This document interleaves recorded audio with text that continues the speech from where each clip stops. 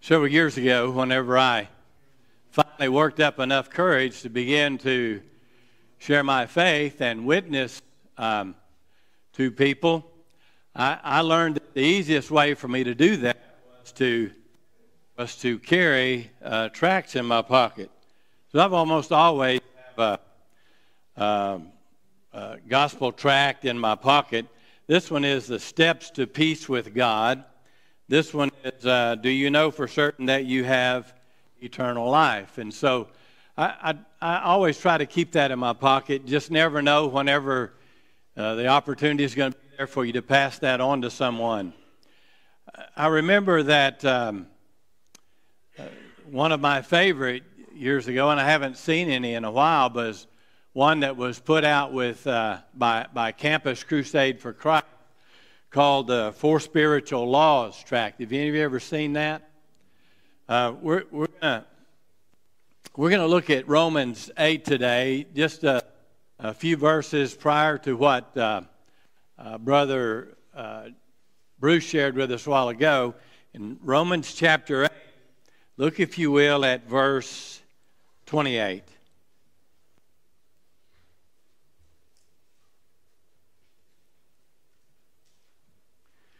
We know that all things work together for the good of those who love God, those who are called according to his purpose. For those he foreknew, he also predestined to be conformed to the image of his Son, so that he would be the firstborn among many brothers. And those he predestined, he also called. Those he called, he also justified. And those he justified, he also glorified. Do you know that right in that passage of Scripture is God's plan for your life? Yeah, that's his whole plan for your life and mine. The reason I like the four spiritual laws of their tract, I don't know what you're going to have to do to get me going here. There you go. It's still not working. So you may have to change it for me. Four spiritual laws. Y'all remember seeing this tract? Next slide. The reason I liked it is because if you look at number one, God loves you, has a wonderful plan for your life. You believe that? Say amen.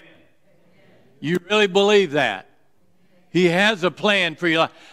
The only thing that for some reason, and maybe this comes from all of my work experience, being a pipe fitter welder, reading a lot of blueprints and plans, I just kind of like to call it God's design. I don't know why plan just seems to be an afterthought to me, but anyway, he does have a plan for your life. Look at number 2, that man is sinful and and to experience God's love, and again, plan for his life. Then law 3, Jesus Christ is God's only provision for man's sin, and through him, you can know and experience God's love and plan for your life. And then, of course, law number 4, we must individually receive Jesus Christ as Savior and Lord, and then we can know and experience God's love and plan for our life. I love C.S. Lewis. I love reading him. C.S. Lewis says every morning we make a choice between whether we're going to follow God's plan or follow our own plan. He says this: the moment you wake up each morning, all of your wishes and plans for the day rush at you like wild animals.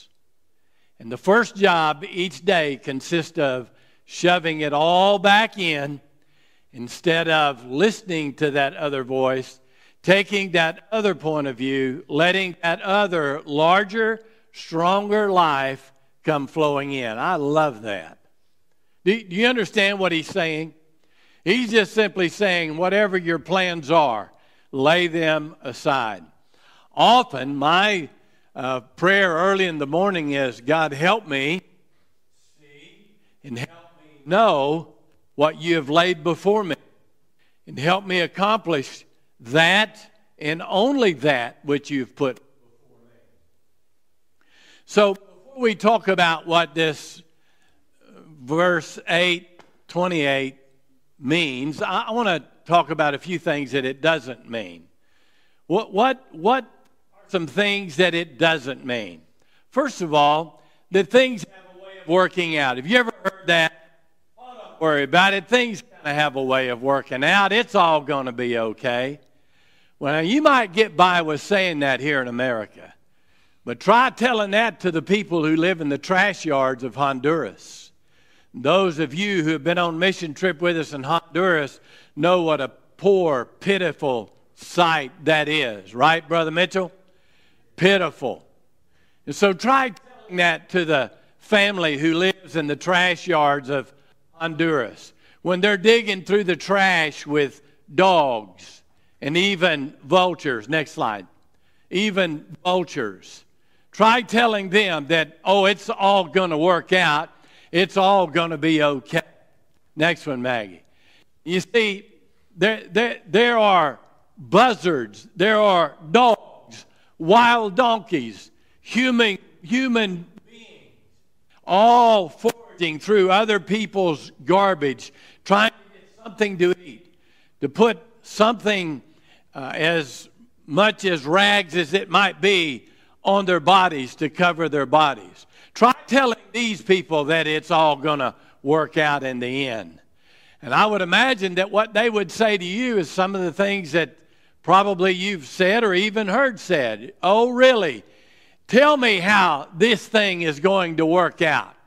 Tell me how things are going to get better.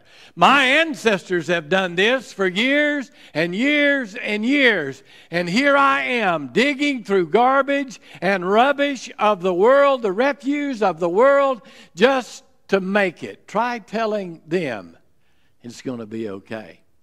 Another thing that it does not mean is that it is not a generic optimism for those living according to the flesh. I understand what we're trying to do. We're trying to comfort people who are going through a hard time. But oftentimes, or many times, the person going through a difficult time is not a believer. So how can we give them a promise which was given to God's people and God's people alone? Notice what he says.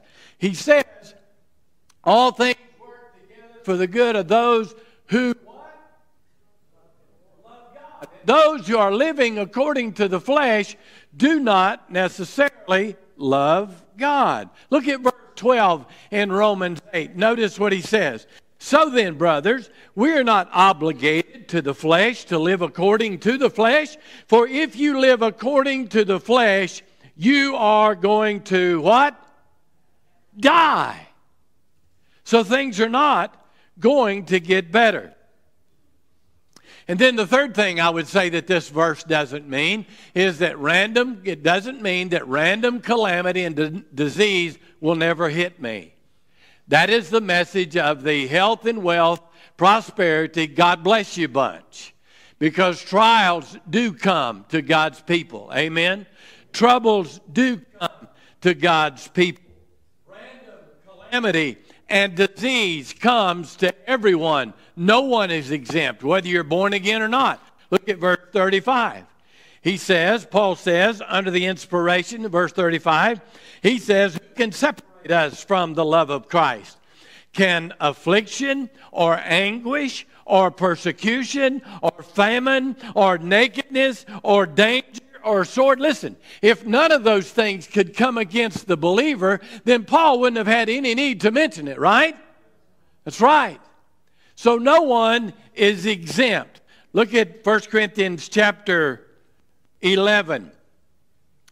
Here's the man who wrote those very words. Here's the man who, under inspiration of Holy Spirit, said, all things work together for good of those who love the Lord, who are called according to his purpose. 2 Corinthians chapter 11, look at verse 24.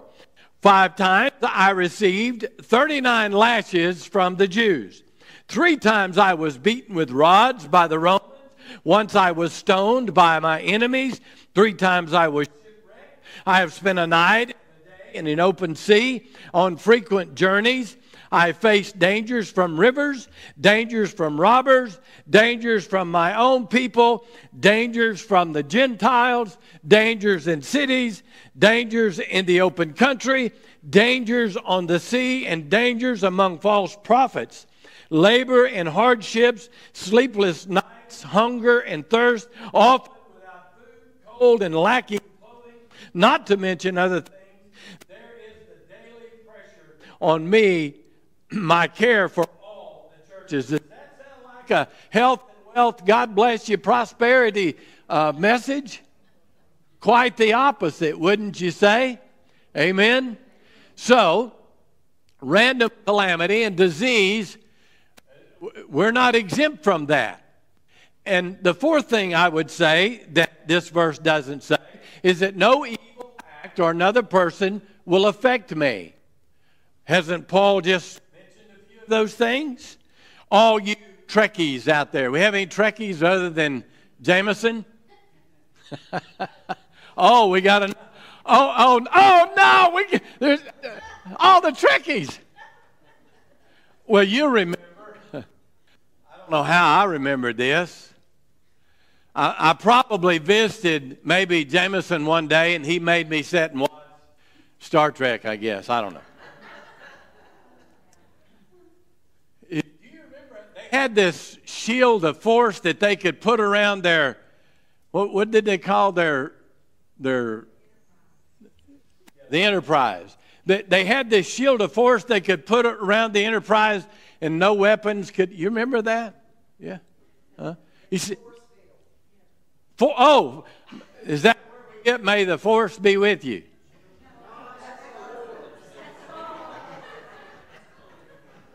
Well, forget it. I ain't coming to watch that one with you. But you see, that's what we want, isn't it? And that's what we think when we read this verse.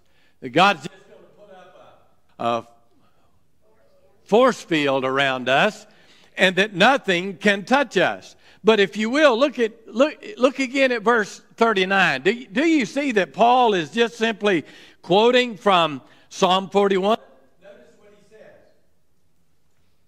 Excuse me, verse 36. Because of you we are being put to death all the day long, are counted as sheep to be slaughtered. No, in all these things we are more than victorious through him who loved us. For I am persuaded that even death or life or angels or rulers, none of these things come or things that come, hostile powers, height or depth or any of the created things, will have the power to separate us from the love of God that is in Christ Jesus our Lord. And aren't you glad?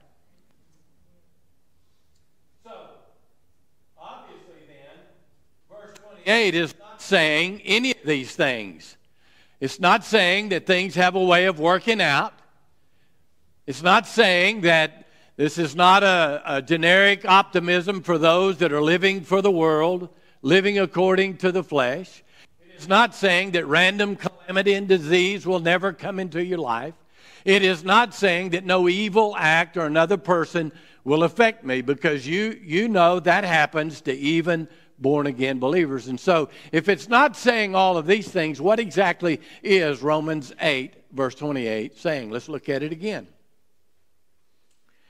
We know that all things work together for the good. Well, first of all, notice that he says all things. He doesn't say some things. He doesn't even say that possibly some things, but not all things. He doesn't say maybe. He doesn't say we hope. He says without any of these other adjectives or prepositions or adverbs, he says all things work together for the good. Now, what does all mean? It means all. Wow, man, that was really profound, wasn't it? All means all things.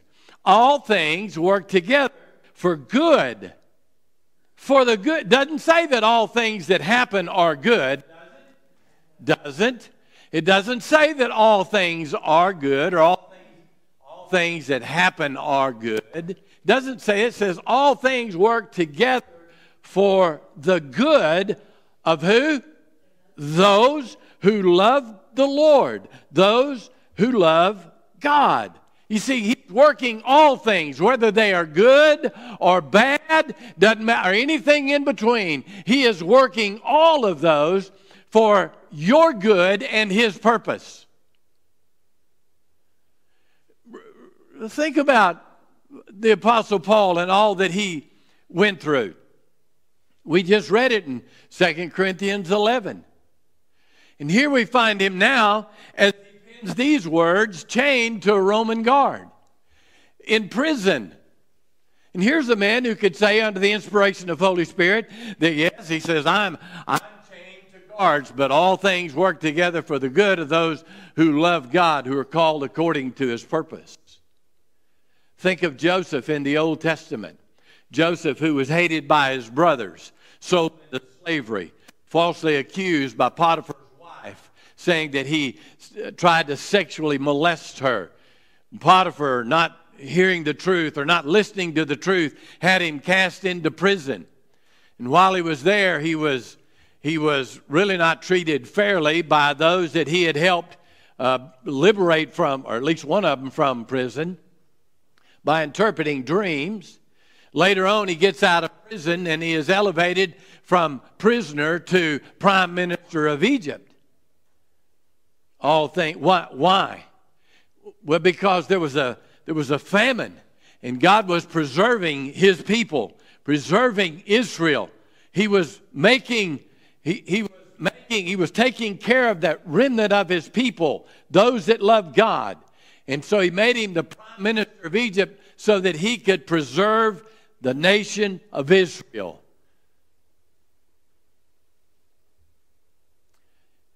All the things that Joseph went through, all of them were not good. But God worked them for good. He worked it together for good. Secondly, God's allowance has His purpose. Now, it took me a long time to understand that. Took me a long time to understand that someone say, well, couldn't God prevented bad things from coming into your life? Yes, He could have, but He didn't. And I don't always have the answer except to say that God has a greater purpose for that in your life. He has a greater purpose than what you and I can understand at the time. God is going to work all things for good to those who love Him because He has a purpose. Notice what He says. He works all things together for the good of those who love God, those who are called according to His purpose. So first of all, He chose us. That's what He says in verse 28. He chose you, Barbie. Amen. He chose you, Chris. He chose you, Glory. Chose you, PJ. He chose you, Jay. He chose every born-again believer. He chose you, but watch this. He chose you from before the foundation of the world. I don't know about you, but I can't get that through my head. How did God know every one of us and choose us before He created anything? Before He created planets and stars and any part of the universe? The Bible said, look at Ephesians chapter 1, verse 4 and 5. For He chose us in Him. Why? He is eternal present. He is past, eternal past. He is eternal present. He is eternal future, right? And He chose us in Him before the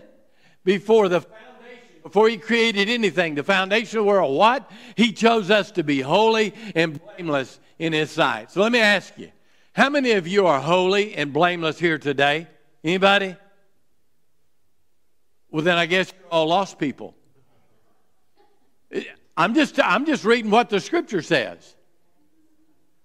He chose you before the foundation to be holy and blameless in His sight. You know how He's going to do that? He's doing that through the shed blood of Jesus Christ. He is looking through the cross, through the blood of Christ, seeing paying you through that blood before the creation of anything.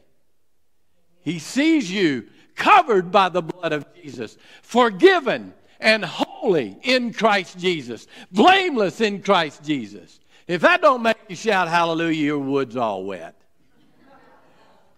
Notice what he says. He predestined us to be adopted through Jesus Christ for himself, according to his favor and will.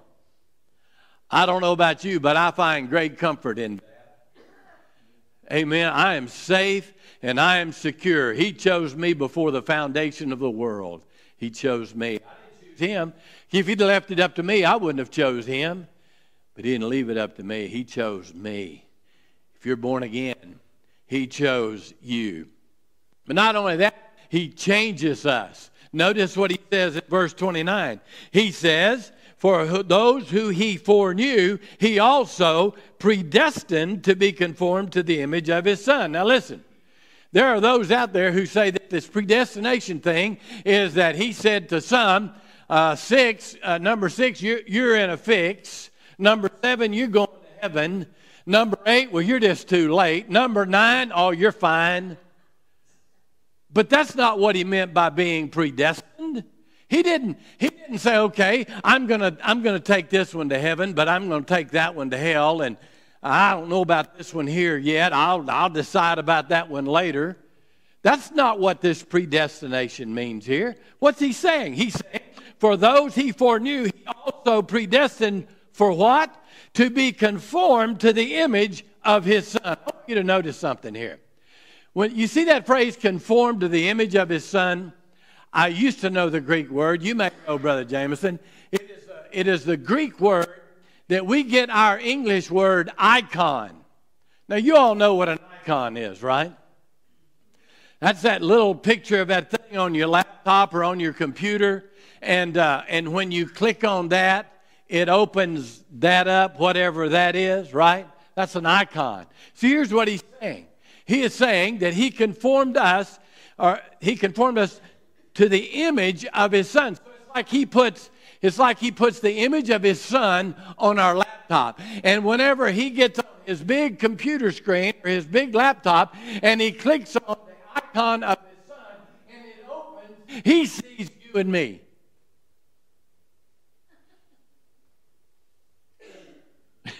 Some of y'all are looking at me like, so what? Well, that's the best I can do with that. I'm sorry. I just think that's an awesome thing. That's an awesome thing. He has predestined us to be conformed to look like Jesus. Now you say, well, nobody can be like Jesus. I didn't say be like him. He doesn't expect us to imitate Jesus. Listen, how many people have you raised from the dead? I've never done that. I've never healed the paralytic. I've never healed the blind. I've never done any of those things like Jesus did. So I can't imitate him, but I can be like him. I can be like him in the power of Holy Spirit. Amen? You see, he began a process in me before the foundation of the world.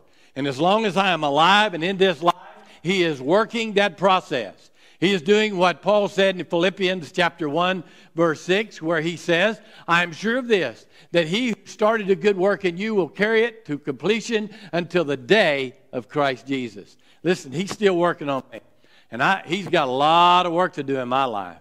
I have a lot of issues. I'm not like Christ yet in every area. I'm not there yet. He's still working on me. I say dumb things. I do dumb things. Some of those dumb things that I say and they hurt people, and I don't mean to. It's just I'm stupid sometimes, and I don't think about what I'm saying, and I'm not operating under the power and the influence of Holy Spirit. I'm operating under the power and the influence of the flesh of Mike Scott. And sometimes we do that. But I take great comfort in knowing that even though he's not finished with me, he's still working on me. He hadn't quit. He's still working. What is His main goal for you? What is it? What's God's main goal for your life? You'd be surprised if you ask somebody that out on the street. You know what they say? It's to go to heaven. No, it's not. No, it isn't.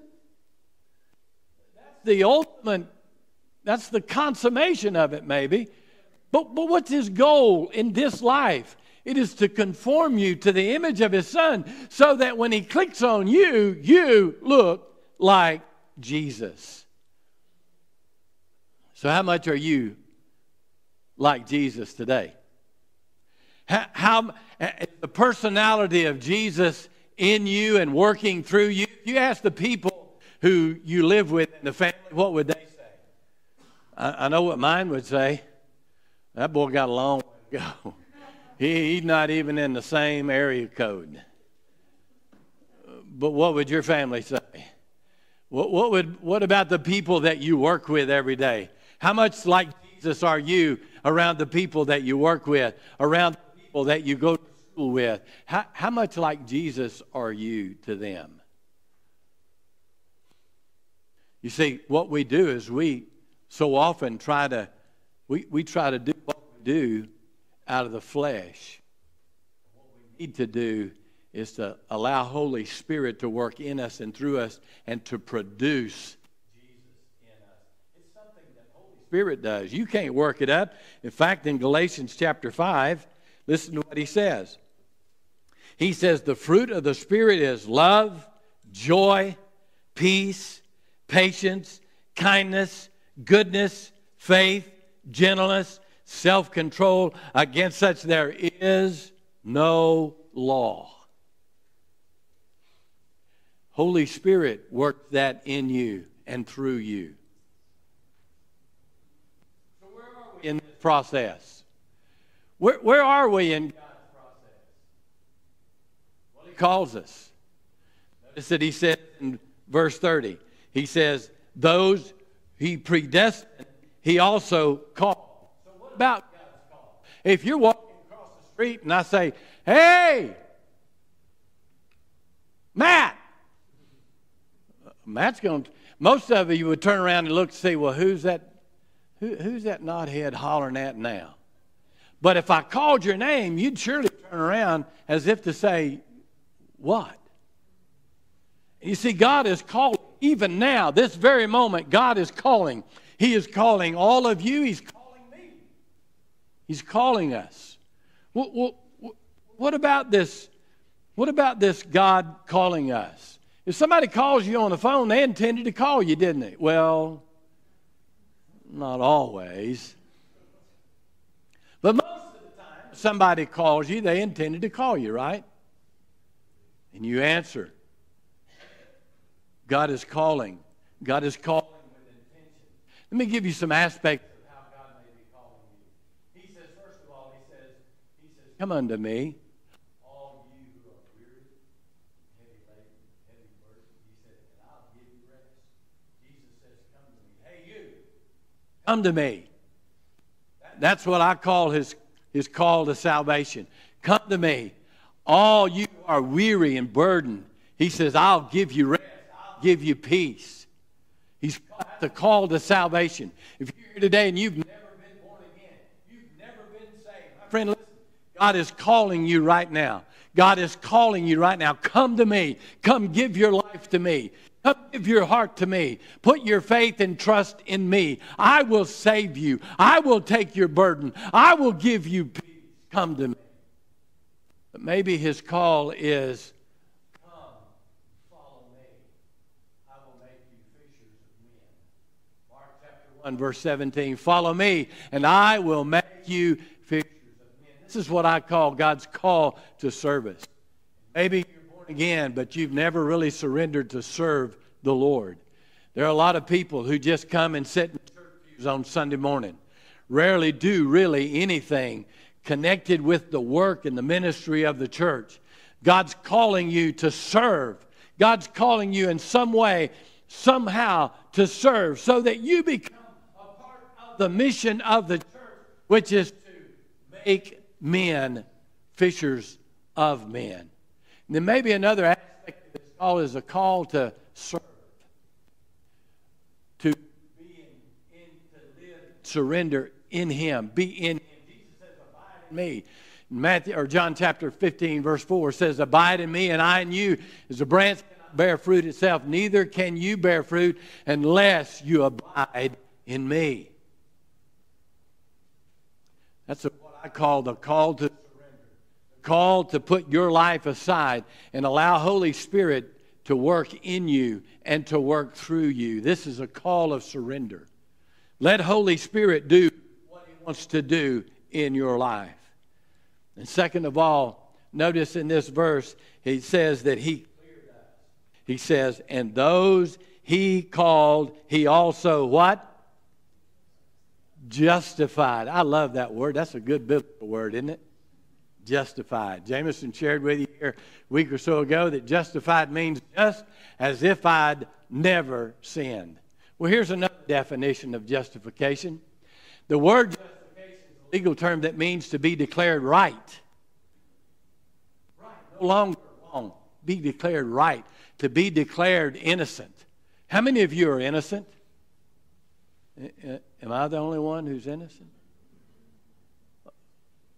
According to this, I'm justified. I'm innocent. When I stand before the Lord, He's not going to hold me. I'm not going to be guilty of my sin. Jesus has taken that on Himself, and He has given me justification. It means to be declared right, declared innocent, declared to be guiltless. He's cleared us of the charges. If you're born again, He's cleared you of the charges. I love the way Billy Graham describes justification. He says that it is the act of God whereby He declares an ungodly person to be perfect while he's still ungodly. That'd be me. That'd be me. Well, let's close with this. He completes us. Notice what he says. "And those He justified, He glorified." See, glorified means that one of these days our body's going to be like Jesus' body. Amen? Now, what does that look like? I don't know. I mean, there's a few things the Bible tells us. It doesn't really tell us what it looks like to have a glorified body. It tells us we're going to be recognizable. So when you get to heaven, if you're born again, and you go to heaven, when you get there, are you going to recognize all of your loved ones? Absolutely. Sure are. And they're going to recognize you. And some of them are going to say, "Well, I never expected to see you here." And other of them are going to say, other of them is going to say, I knew you were coming. I knew you'd be here someday. Right? I don't know what glorified body, I don't know what all that looks like. Bible doesn't tell us. Evidently, we'll be able to eat. Hallelujah. How about that, Brother Landon? We'll be able to eat anything we want, and we won't have to gain weight. We won't have to worry about it. It's not going to slow us down. It's not going to make these bodies big and ugly and fat and sloppy. We're going to be able to eat anything we want, but here's the difference. Eating is just not going to be that important to us. Speak for yourself. Huh? Speak for yourself. Oh, he's already taught. I know he's thinking about the marriage supper of the Lamb, right? Huh? Yeah, for 7 years we're going to eat. We're going to celebrate. You know, right now God is in the process of changing our character, conforming us to look like Jesus. But one of these days, He's going to change these bodies. I don't know what it's going to look like, but I've said it before, and I'll say it again. It's going to look a whole lot better than it does now. Can't imagine that. It's going to look better than it does now. Amen. I like what John says in 1 John. Oh, look at Philippians. Philippians 3. Our citizenship is in heaven, and we eagerly await a Savior from there, the Lord Jesus, who by the power that enables him to bring everything under his control will transform our lowly bodies so that they will be like his glorious body. And then, 1 John 3:2. Dear friends, we are God's children now. And what we will be has not yet been revealed. We know that when he appears, we will be like him. But what does that look like? We don't know. But when he appears, we'll be like him because we will see him as he is. So the only thing we can do is read the scriptures about the promise that is there before us and just imagine. We can only imagine what that's going to be like. I don't know, but it's going to be good. Amen? Brother Jameson?